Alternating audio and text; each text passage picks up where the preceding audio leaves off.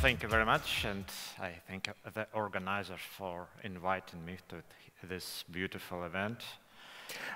Also, I'd like to thank the previous speaker, Nick Spanos, because he introduced some of the concepts like smart contracts, consensus, and such that I'm going to speak about now.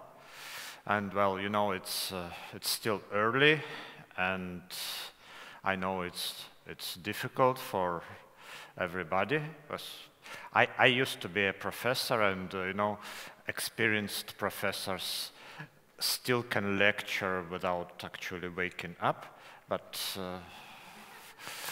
for you it might be more complicated, I know, so I will try to keep it light. Okay, anyway, so these are some nice pictures about machine economy, its importance, and this sort of thing. Of course, they are important, and it was the original motivation of IOTA. We were thinking about building a crypto system for use in Internet of Things, IoT, so hence the name. And in IoT, as you can imagine, there would be a lot of small value transactions, a lot of maybe data transactions without monetary value at all, and of course you would not be willing to pay transaction fees for this stuff, because if you pay like $5 for each of your 6 million transactions, it could be a problem, you know. So this is the main feature that we are trying to really maintain, and it's not easy because, well, I'm going to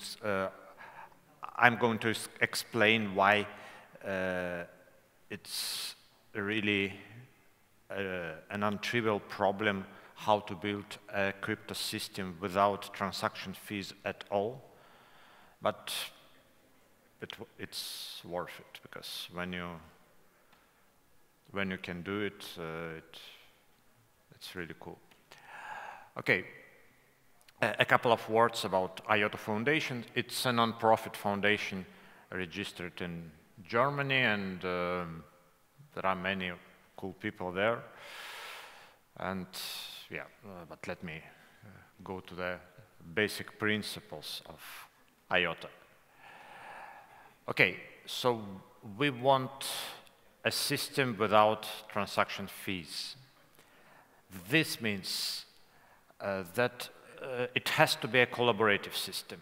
It has to work on the basis of I help you, I vouch for your transactions, and you help me.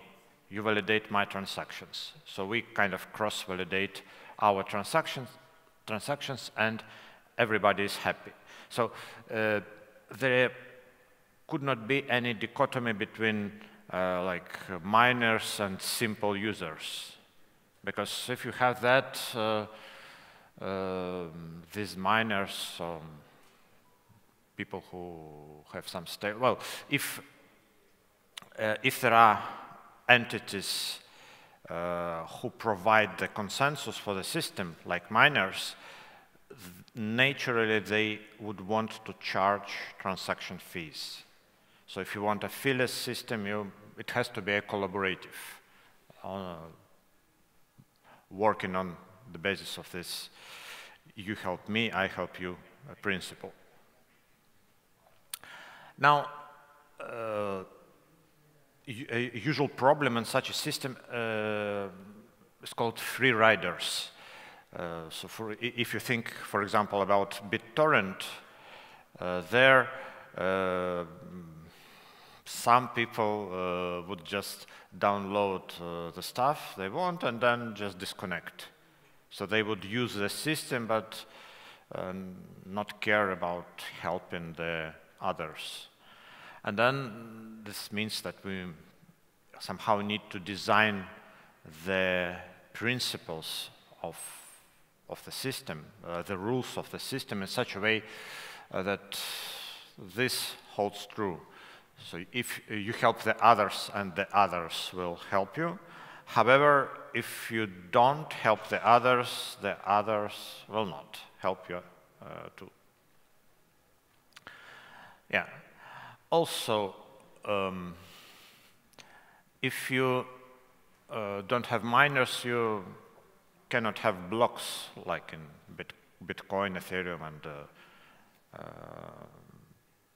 many other blockchains. And you kind of come naturally to this DAG, directed acyclic graph ledger. So this is the best picture that I made in my whole life, if you judge by the number of times it can be found in the internet around. So it's from the original white paper of IOTA. It represents this directed acyclic graph. So each small box here is a transaction that you put to the ledger yourself. And each transaction has two arrows which represent approvals. So when you put your transaction into the ledger, when you send it to the ledger, you approve two previous transactions of the others. So this is the help the others part. And eventually, others will approve your transactions, will vouch for it, will verify if it's okay from all points of view. And it goes like that. By the way, I have to warn you that if you want to use this picture, you are welcome to do it, but it's better not to take the one from the white paper, but ask me for a corrected version, because in the white paper I forgot a couple of arrows, and there was some transaction in the middle without outgoing stuff from it. So yeah. And incidentally, it also leads to freedom, because you are free to put your stuff into the ledger in the way you want. So if you want to construct your own blockchain inside of this DAG structure, you are welcome to do it. Right? And this is actually very important for what I'm going to talk about now, which is smart contracts.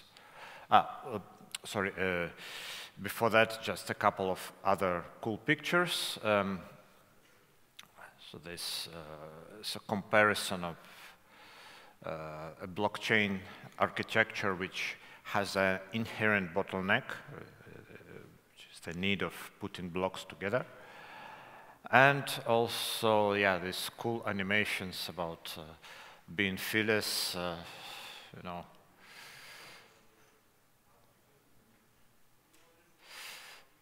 Okay, sorry for that. Now, yeah, something about our roadmap, which I think I will also skip. Now, IOTA smart contracts.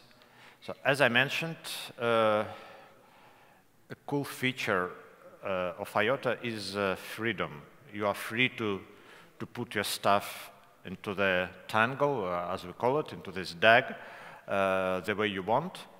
And this means that like everyone can run a smart contract validated by not necessarily the whole system. Because, you know, if you necessarily want that the whole system validates all smart contracts that exist, then such a thing will never scale, right? So we have this flexibility in IOTA. For example, myself, Kevin and Rohit can form a committee of validators and just run our sub-blockchain inside the Tangle and do cool stuff on it. Yeah. So this is what, well, okay, these are some technical details which I only leave here and show you to convince you that we are talking about something real and well thought. And yeah, it's smart contract is a program with the code which is kind of executed by the participants of the system, and well, there are different virtual machines that we support and plan to support. So, for instance, we have now this web assembly and also EVM, but we are planning to support others, like, for example, a Cartesi. This is a really, really cool project. You have to check it. At least I advise for it. But anyways, we also can, thanks to this freedom of putting your own smart contract chains wherever you want, you can achieve a really high throughput. So you can have a lot of stuff happening off Tangle, off main chain, so that the overall throughput of the whole system is huge. But I think the main selling point of IOTA smart contracts is this. These chains, these individual smart contract chains can exchange assets natively without the need of bridges, additional cross-chain solutions, and such. So, in any case, I have to confess I'm not a big specialist in smart contracts area. My area is well, probability and stochastic processes, but I also understand a bit about general consensus and distributed systems. And you are invited to come to our community Discord.